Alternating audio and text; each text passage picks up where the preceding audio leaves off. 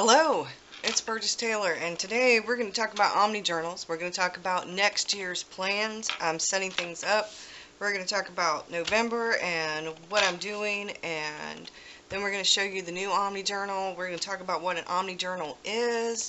So let's get started.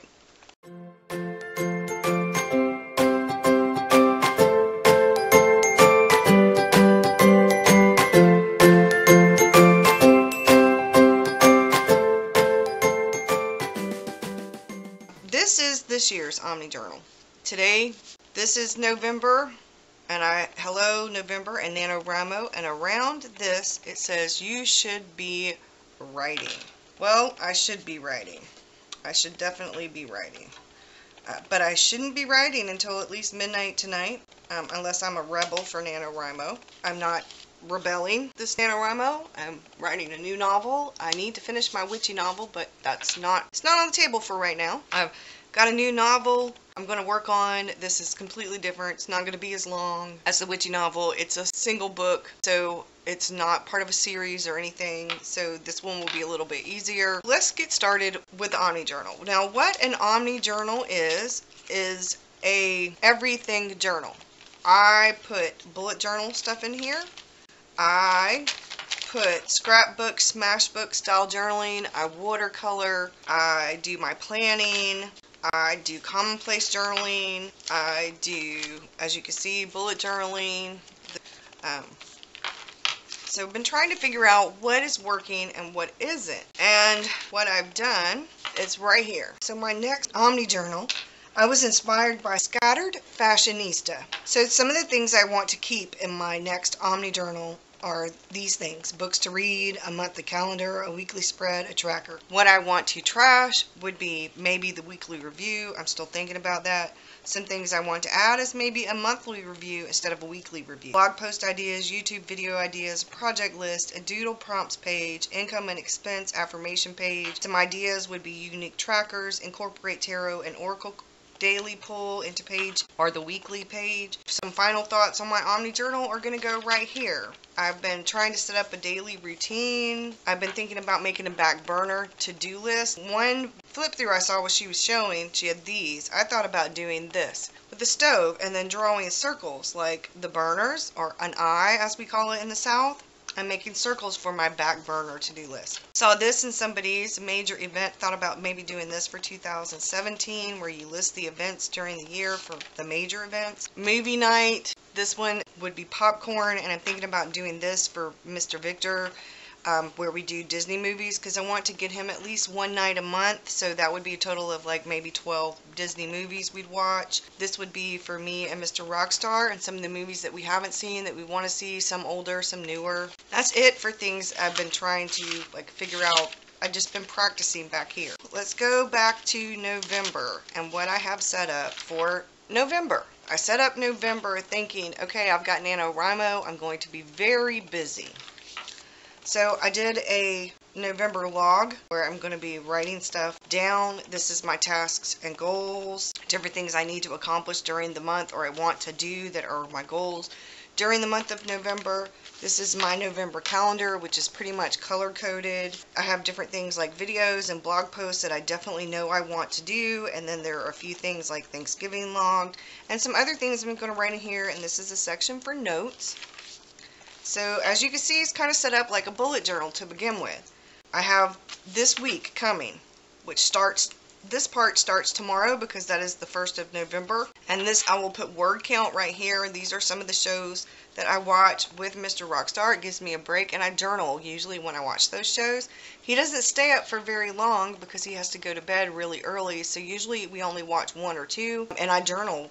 I finish up my page in my Omni Journal usually while I'm watching television. I have one of those little lap desks. I'll put my notebook on there with a little light on, and I'll do that stuff while we're watching TV. So I listed some of the TV shows. I probably won't be able to watch all of them. This will be my word count, or my word count will go right here. And the little laptop, I don't have a laptop on these two, so I put just a block. So then I go from my monthly calendar and my monthly log to the weekly, and then I have the days of the week.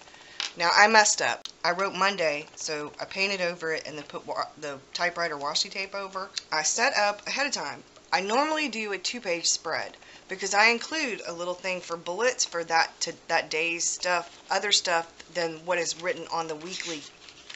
I'll go through and write stuff down here that I know ahead of time I need to do, and then for the daily stuff, the stuff that is, you know, I'll write some things or I'll just journal. So I normally have a 2-page spread. I also take notes and do research and stuff like that, and if I find a quote or whatever, I will write it down, which is why I usually have 2 pages for the day, but November's going to be too busy. So right now I have the week 1 review.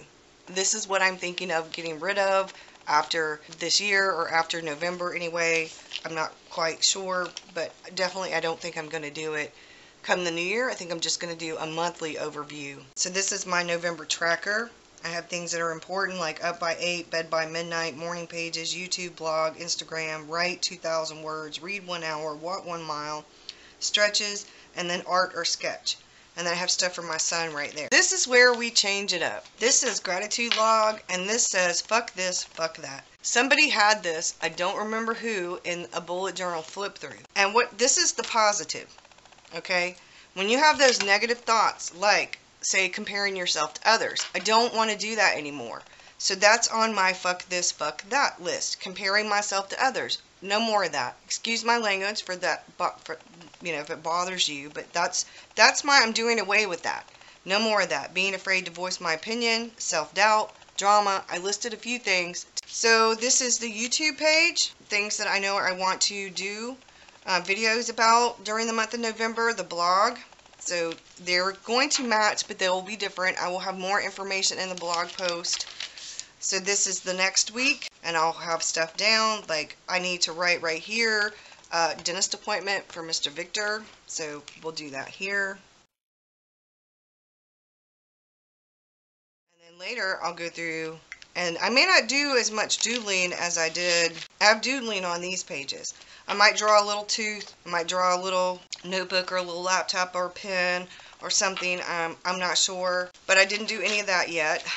So we have Monday, we go through the week, then we get to the week 2 review, then we have the rest of the week. I usually only go about a week ahead. I don't normally go this far, but because I'm going to be so busy with NaNoWriMo, I went ahead and set it up. Because the great thing about having an Omni Journal or a bullet journal is I can go back here and write down research or facts or anything that would go like in a commonplace journal back here and just put it in my index. The index I have in this one, I have the index in the back. Index is right here. But I can tab it or put washi tape or something so that I know what it is. I can always go back. It doesn't have to be in chronological order. I try to keep the date stuff in chronological order, but some of the other stuff I don't. This is a brain dump because this is going to be the end of NaNoWriMo, and I'm going to do a brain dump about what's going on because what I want to do for December, what I think about the novel and my writing and my word count, whether I need to continue to write to finish the book, that kind of thing. This is it for November, the last 2 pages of November, and then we start with December. So I did my December calendar, kind of sort of a candy cane theme. I'm going to do a little Christmas tree right here and probably something right here. I haven't finished all of this because I'm going to do some washi tape. December, my goals and tasks, my brain dump. Like the brain dump in here is to finish up November. This is going to be the brain dump for what I'm going to do for December. A December tracker, which I haven't finished, and then that's what I have set up so far for the start of December. For all of November, I wanted to get things already on the ball so that I'm good to go. That's what I have here. To me, an Omni Journal is a catch-all journal. It's an everything, anything journal. So I was doing Hobonichi, which is sort of a chronicle of your day, whether you illustrate your day, sketch your day, use pictures, use stickers, use clip art, whatever. It's sort of a capture your day on a page or a 2-page spread, but it doesn't really include the bullet journal. I like to have everything in one place.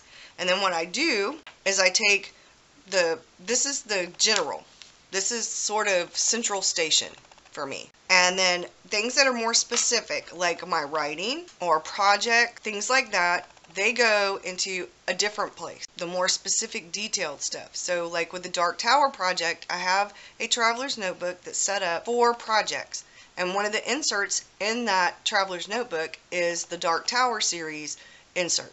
and I write down all the stuff for the Dark Tower. But if I get an idea, say I get an idea on this day, I'll write the idea and I'll put a little arrow to migrate it to the Dark Tower project insert. Later, when I'm looking through this stuff, I'll take my Dark Tower project insert, I'll get the Traveler's Notebook, I'll go into that insert, and I'll put down that, and then I'll go from there, and I'll get more detailed into that actual insert. I have inserts for different things. So I take, this is Grand Central Station though. The Omni Journal for me is Grand Central Station. So with that in mind, what I have done in the setup for my new Omni Journal, this is the 7 Seas Crossfield. Now this, he has the contact page, he has an index. The last 2 pages of this I have set up, there's my pen test. I have the last 2 pages for my goals for 2017. I did some doodle sketch notes, that kind of thing, and then I have also a list for more things as I go through. Like during the year, I want to take a vacation. I also want to paint our bedroom and bathroom. I want to clean the carpet. I want to get the window fixed in my car. We want to spend more time with Kayla because she's graduating in December, so she's going to be starting college. We want to have Victor sleep over at least 1 time a month. We want to have a romantic getaway. I want to cook more homemade foods, less processed, to the point where I get to no processed foods. I want to earn more money, save more, spend less, write 2,000 per day, publish my book. Art to get better means practice. Look into a watercolor class and maybe find one and take it next year. Up by 8 a.m., bed by midnight, smile more, write more, less social media. And I put that in the very back because I don't want to have to go all the way to the book. This is going to get chunky. As you can see, this is my Omni Journal right now, and this thing is chunky. It's chunky. So if I have the goals, I'm going to color the things in and make a little cross as I go through and actually fulfill those goals. So I changed up the future log. Instead of the blocks, I did this, and I'll write, and I'll put a dot wherever, whatever month it is, and then I'll write what it is over here, and then as it gets accomplished or whatever, I'll put a little, I'll mark out that it's done, or if it needs like a certain date and I get a date later, I'll do that. And then I have my books to read for 2017. Now, most of these right here are Stephen King books. I know that Jim Butcher's coming out with a new Dresden Files book. Patrick Rothfuss is coming out with a new book. There are quite a few other, Patricia Briggs and Rice, that I probably won't get to read until 2017. I will write them down, and as I read them, I will color them in. This is my Dark Tower project. As I go through, I have the months listed, so I know what I'm doing, where I'm at, what's supposed to be happening. This is my January calendar, and I have it for the most part set up. Week 1, week 2, week 3, week 4, week 5. I know where I'm at. I know what I'm doing. These are the goals for each month. I have January log so that I can just keep a little log if something special happens that day, or if there's a doctor's appointment or whatever, because I don't really write that on this part. I do have like a little birthday listed, but most of this is for stuff that has to do with the blog or YouTube or any of that kind of thing, like if it's important. And this is the more personal thing. I have goals, and I will be writing some of those goals down for January. This is for my blog. So this is like if I need certain pics for a blog post. These are ideas, stats, followers, etc. These are the little blog posts I'm going to do. I tried something different. I don't know if I'll keep that set up, but I thought it was pretty and I liked it. This is my January tracker. This is YouTube. I'm going to be listing the videos, either YouTube ideas, YouTube stats, trying to keep a better idea because I want to do a giveaway. I was going to do it for 1,000 subscribers, but I wasn't able to. I haven't been able to. It's just been a lot of crazy. So I'm going to pick something else. I'm going to do a giveaway. These are for the videos, and then I'm going to write something I'm going to do right here, which will have to do with the giveaway. So this is brain dump, and then that's all I have set up for January. Now, as I get closer and closer to January, I will be setting up the weekly and then the daily. But I won't have to do a lot of my actual personal planning in this Omni Journal too much. I will be doing my personal stuff in the Hobonichi. The way that the Hobonichi is set up is it has a monthly log, it has the monthly spread, then you get to the weekly, and then you have the daily. And I think it's how they've set it up, it's really great. This says remember this, and it has lines.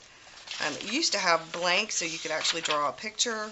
They have each month is set up in a different color, so the grid is actually different. So because I show the Omni Journal on social media, and because I have ADHD, having two, the Hobonichi will be personal stuff I really don't show on social media.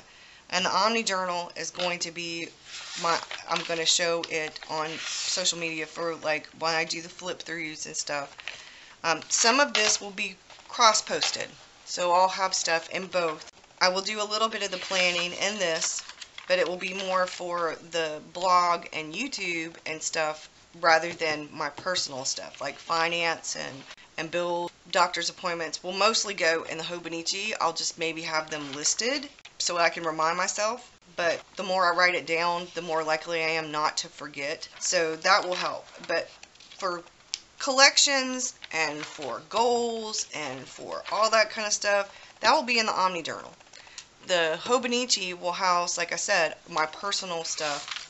But the reason I like having an Omni Journal is that, say, for example, I'm back here, and this is January, I don't know, the 5th, and I happen to see a news article or something, and it makes me think about something I want to research. So I'll write down the idea that I want to research, and then I'll put a little mark, and then when I do research it, I can write down what I have somewhere. Maybe it's back here where I write it down, where I finally get to it. But I'll have this, I write facts, research, quotes, I doodle, I bullet journal, create art, I illustrate or sketch or visual journaling or whatever you want to call it. People call it all different kinds of names. So that's what an Omni Journal is to me. It's sort of a catch-all everything journal. That's what Omni means, is everything. It can include anything you want it to include, because I do scrapbook or smash book style journaling. See, this is the Dark Tower series. I put stuff down and I had the idea, and then this became more detailed and it went into the actual Dark Tower, and this I never finished, but as you can see, I logged like books I'm reading, dinner, all different kinds of things. So my pages sometimes include pictures, sometimes include tip-ins. We had a coffee date. I found us matching mugs, but they're not matching, but they are matching, if that makes sense. It's our anniversary, so I put pictures from our wedding and stuff in here.